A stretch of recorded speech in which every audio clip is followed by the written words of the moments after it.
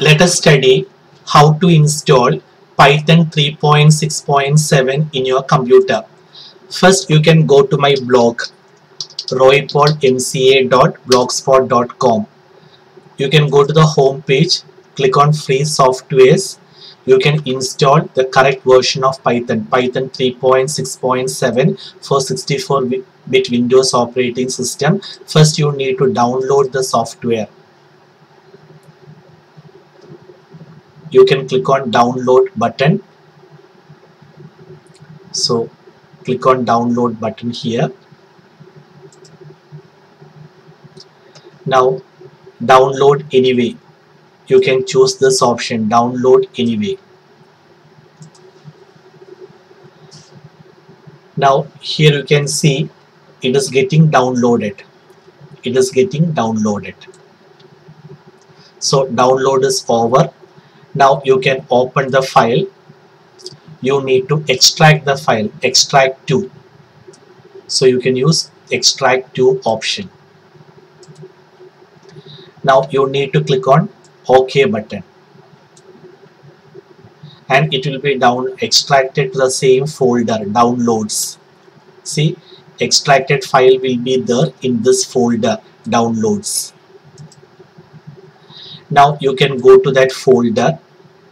So from here you can select downloads, show in folder. Yeah, so this is your extracted file inside the folder downloads. Double click here.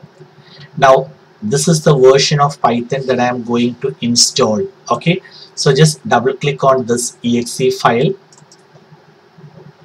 Now very important, when you install, make it a point that this checkbox is enabled.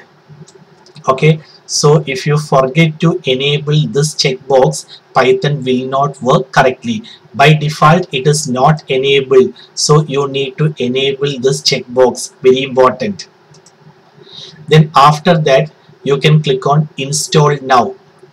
You can click on this option, install now. Now you can click on yes. Python is getting installed.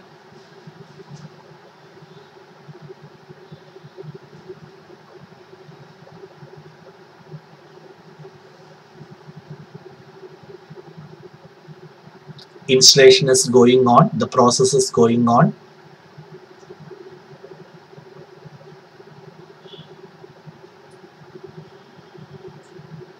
So setup was successful, which means Python successfully installed. Now you can click on close. Now you can click on the start button and here you can see Python. Python 3.6.7. This is script mode. This is the interactive mode.